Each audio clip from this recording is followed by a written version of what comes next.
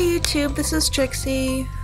This is my first video, so it's gonna be kind of scatterbrained.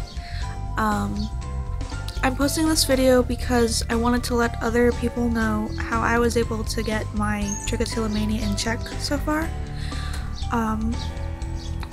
Trichotillomania is an obsessive compulsive disorder or something that's linked to anxiety, and it's also linked to Tourette syndrome. A lot of people have a tic like I do where they pluck out their eyebrows. Now, I might be able to include photos of when I had no eyebrows. It has taken me about a month to fully grow them back since I, found a way to do it. I've been on medication. The medication was not enough. I've tried,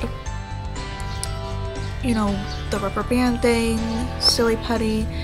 The silly putty actually made it worse. So I found a way to curb my picking. Now, this sort of thing is a really hard problem to resolve, and I don't think I'll ever resolve it fully.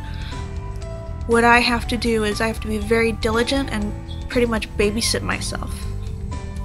I have to be conscious as much as I possibly can because I have struggled with not knowing I'm doing it or doing it in my sleep. And when you try to tackle the trichotillomania problem, it's kind of like tackling a weight problem. You can't just put a band-aid on it and, try to fix it cosmetically, because it's gonna come back. It's like waves. I've been able to grow my eyebrows back before, and then something will happen and it'll pick it all off. Now, you really have to address the underlying issues, like why you're picking, if it's emotional, if it's, because of stress or anxiety. Try to figure out your triggers. See a therapist, talk it out. It's really important to have somebody to go to. Now, again, I'm on medication. I've been trying to tackle the issues that are causing it. Now, I don't fully have control over the problems that are causing it. So what I did is I tried getting acrylic nails. This has helped me tremendously. When I got the acrylic nails, it became very difficult to use my hands at all for most things.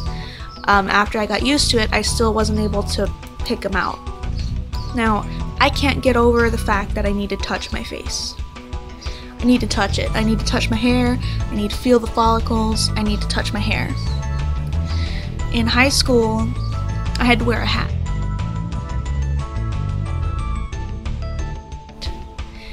Because I needed to cover my eyebrows. I think the hat's the only reason why I haven't fully plucked off all my head hair, because I have these little baby hairs right here, where I started to pick off my scalp. I got a, staph infection in my face for touching my nose or plucking my nose hairs and then continuing to pluck my eyebrows. So, this is a very important thing to deal with. Like, you have to deal with it. You're putting yourself at risk for infections. Not to mention there's social problems that come with it. Anxiety. I couldn't look people in the eyes for years. And, the way that I overcame it is I addressed my issues head on. When I couldn't look people in the eye, I worked my way up. I would look at their nose when I talked to them, and then finally I would look at their eyebrows when I talked to them, and then I finally got to the point where I could look at their eyes and talk to them.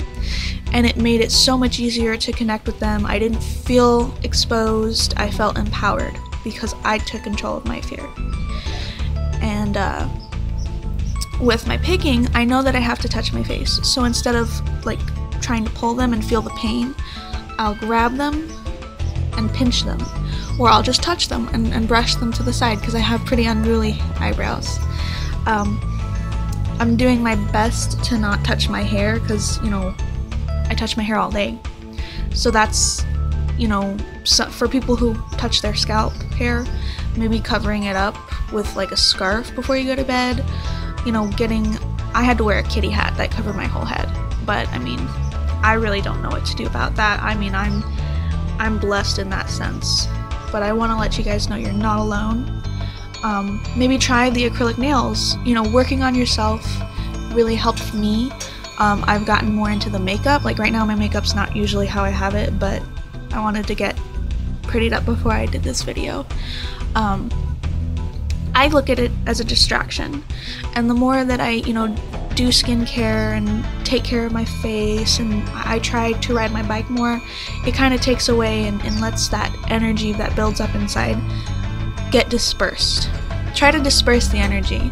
Babysit yourself. Be diligent. Be very hyper aware of what you're doing, and address the triggers that build up anxiety inside you. It has tremendously helped me out, and you know, if you guys have any questions, or if you want to just talk about it, feel free to, you know, comment to this video. If you like this video, let me know. Go ahead and comment and subscribe, and I'll try to put out more videos related to trichotillomania and other girl problems. Alright, thanks YouTube. Bye!